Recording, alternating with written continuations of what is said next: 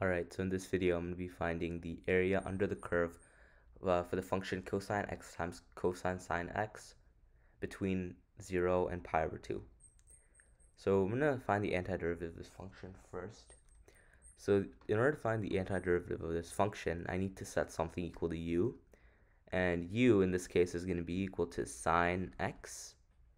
So du by dx is equal to cosine x.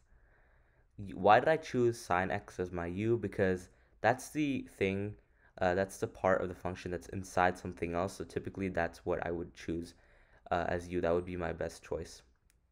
So du is going to be equal to cosine x dx. So cosine x dx can be replaced with du.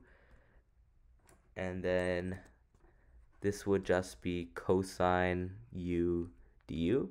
But now I have to change my bounds of integration, because these bounds of integration are the bounds of integration when we have x as our variable. So these are the x bounds of integration. We need to find it when u is our variable, so u bounds of integration. So I would just plug in pi over 2 into this equation for x and find u. So that's just u equals sine pi over 2. This is just equal to 1. So 1 would be my upper bound when we have u as our variable. And then the other one is u equals sine of 0, which of course is just 0. So that's our lower bound of integration when u is our variable. So now we can find the antiderivative quite easily, because that's just going to be equal to sine of u evaluated at 1 and 0.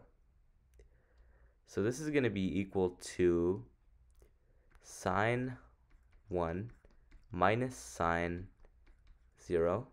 Sine 0 is just 0, we know that. So sine 1 minus 0 is equal to sine 1. Sine 1 is going to give us some decimal, so we can always leave it like this. And this is our answer.